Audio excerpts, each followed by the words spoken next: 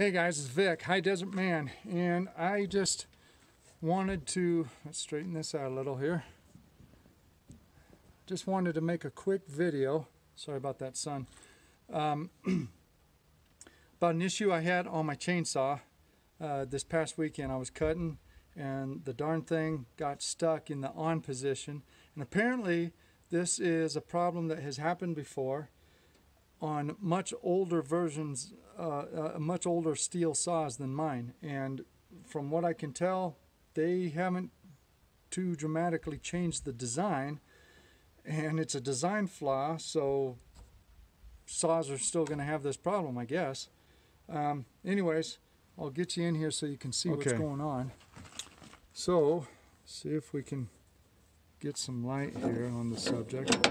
Okay, so this is the choke slash on-off switch, and you can see it's kind of jiggling around there. It's not real, and it's because it's not in, where's the thing? It's not in this slot right now. It's supposed to snap down in that slot, but you can't snap it down.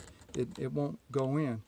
And the reason why, and when I do get it down in there, if it's all the way, let's see, what position was it in? I think it was all the way down, which is with the choke on.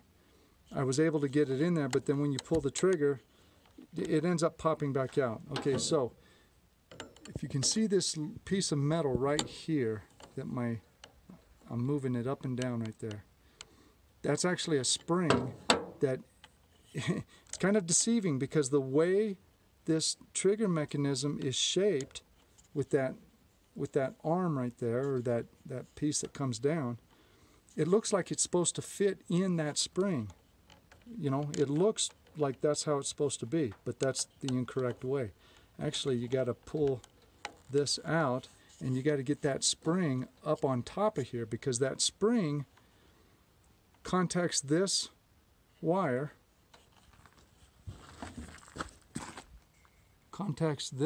right here, and that's what actually shuts it off. So I can't do this with one hand. I'm gonna go back to two hands, fix the problem, and then I'll come back and show you what I did. And we're back. Okay, so as you should be able to see now, I have that spring piece sitting on top of the switch mechanism now.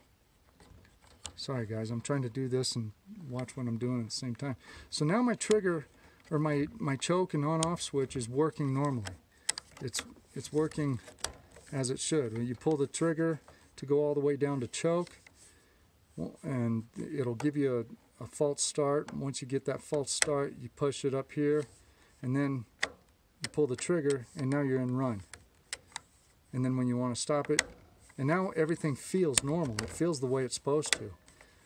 But I don't know how it happened. I don't know how that little spring back there ended up popping underneath here. You know, sometimes when I'm cutting and I get done, I'm in the habit of just kind of smacking that from the run position right there, kind of hitting it with my finger, and maybe that caused it. I don't know. But anyways, that's the fix. All right, guys, stay rugged.